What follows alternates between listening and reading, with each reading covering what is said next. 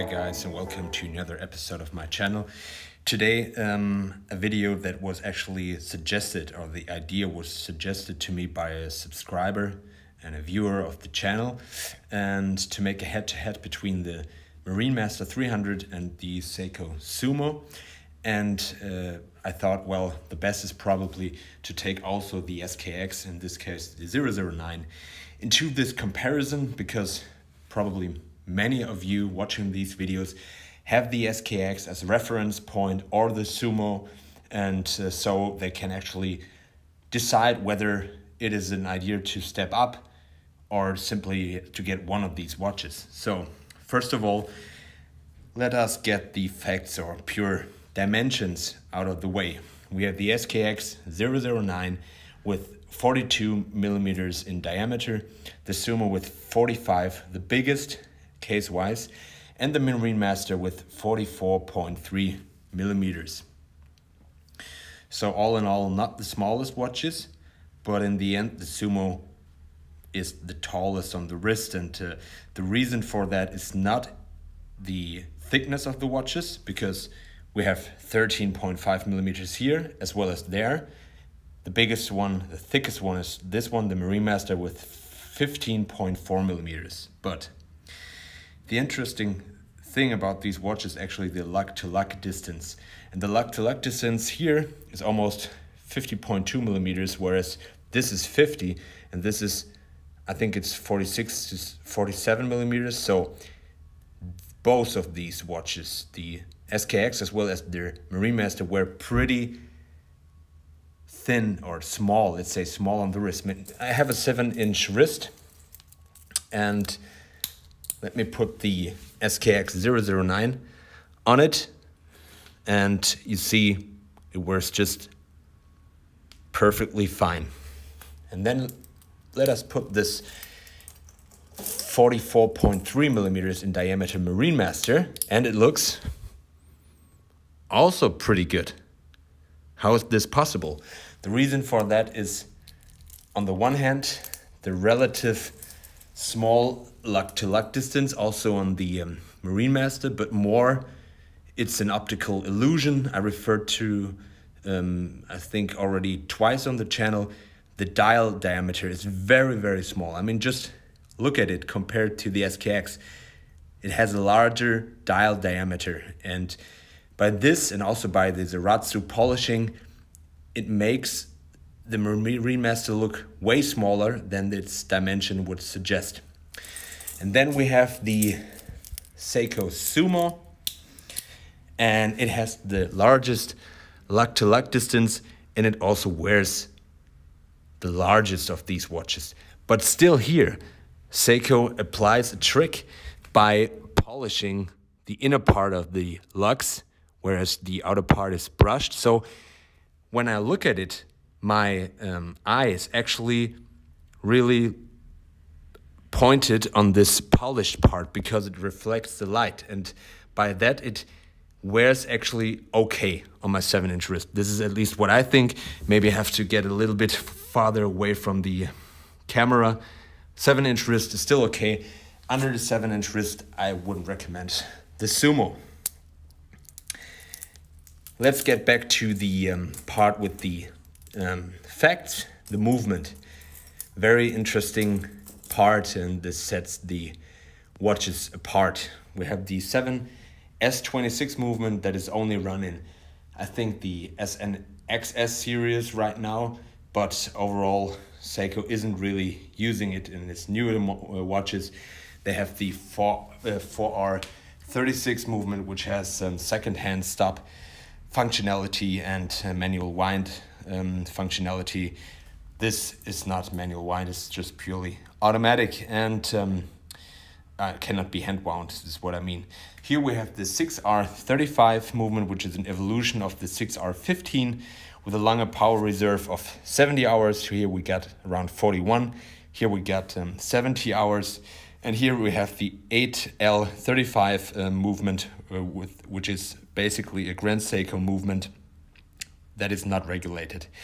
And this is a fact that you have to take into consideration. If it's all about accuracy and precision, of course, You can go to a watchmaker, send it to Seiko, get it regulated, but the deviation by factory, which they put in the manual, is plus 15 minus 10, plus 25 minus 15, and plus 40 minus 20 seconds per day. The actual deviation, I measured it. You know, I'm not crazy about the accuracy, because in this case I wouldn't buy automatic watches, but I get plus 3 seconds per day, which is just fantastic. Here with the SKX, I get around 6 seconds per day fast with the Sumo, which is all totally fine and within specifications. But this still, even though I don't really care about that much about accuracy, if I pay that much, I want a little bit more, and you get plus 16. So this is right now running out of specifications. I'm already thinking about going to it to a service center, because a watch at this price point should get a regulation. I knew it before I bought it that it's not regulated, but still, I'm a little bit disappointed. Yeah, the power reserve, I forgot it. I think it's 55 hours power reserve. So these are actually basic facts. Let's get to the loom section. So I will put a loom comparison here.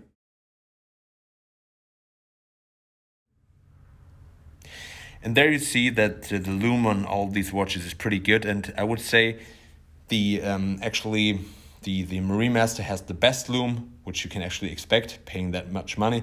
But then the SKX come right next to it, and the last position is the Sumo. The loom is this proprietary Lumibrite, maybe a little bit better on the Marinemaster, but the fact that separates these watches is the sheer amount of loom that is put in it, and here we have the least amount. I think this is what I guess.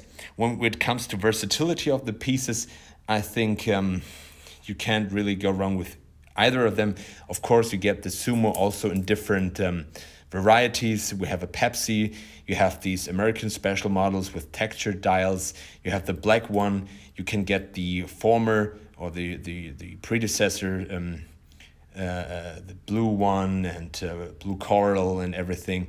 And the SKX, you can get the 007, the 13, the 009. I've got this 009 because I wanted the Pepsi look, and yeah, they are all very versatile.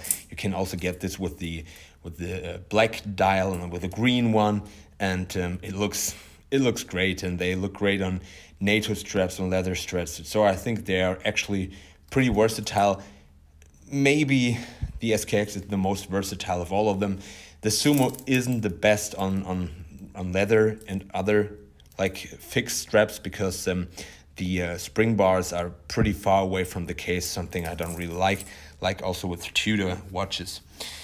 When it comes to my personal experiences with those watches, I think it's something iconic, the SKX. It's a joy to wear, especially I only can recommend it. I can highly recommend it on this standard Seiko Jubilee style bracelet. It's so comfortable. It looks it looks actually way more expensive than it is, and it's so comfortable.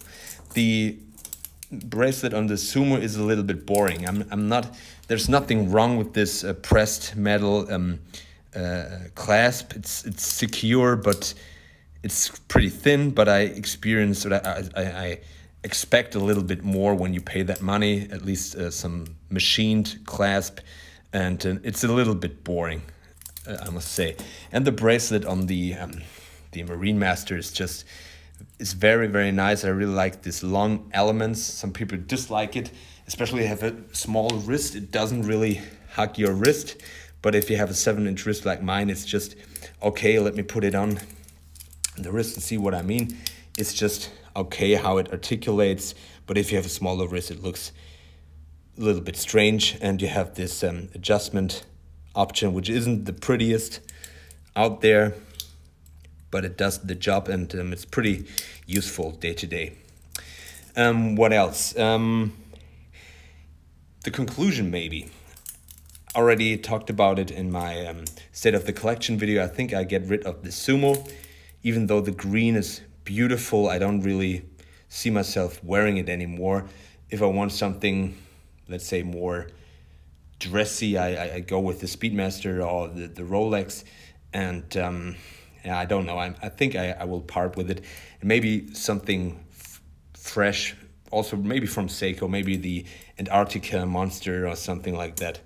I hope this time this will stay in the collection, because it's a classic and it's a go-to watch, a holiday watch. It's you can't go wrong with it, and hopefully I won't sell it, because and deep in my heart I know I like the SKX and the Marinemaster. Well, I don't know yet. I really enjoy the polishing, and yeah, it's something special.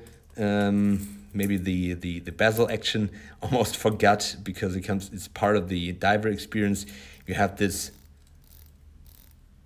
rather mushy, but to my eye and to my ear, pleasant bezel action. You have a way better bezel action on the Sumo. And then you have the best, I think, among the Seiko divers on the Marinemaster, but it is not as precise as on, like, say, a Tudor. This is what I experienced.